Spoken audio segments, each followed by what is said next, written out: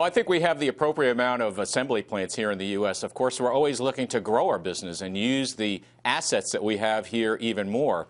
And, you know, we had a very positive meeting with the president. I mean, think about it.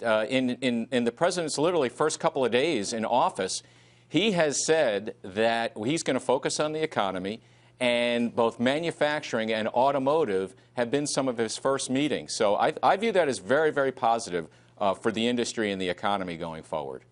But, Mark, he didn't give you guys a deadline for saying, look, make a decision on building more in the United States. So what's your approach? Do you simply wait and see what happens with NAFTA and then make a decision in terms of your production? Well, we have to see how the policies develop and actually are solidified over time. I mean, he was asking us, he wanted to know what are the type of things that the administration can do to generate an environment for more growth here in the U.S. from a manufacturing standpoint and an automotive standpoint. So we talked to him about that. He listened. A number of his key aides were in the meeting, and we volunteered to continue to work with him and his administration on policies that will support both investment and job creation here in the U.S. In particular.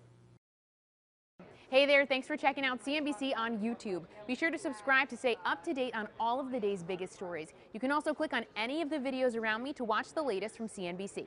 Thanks for watching.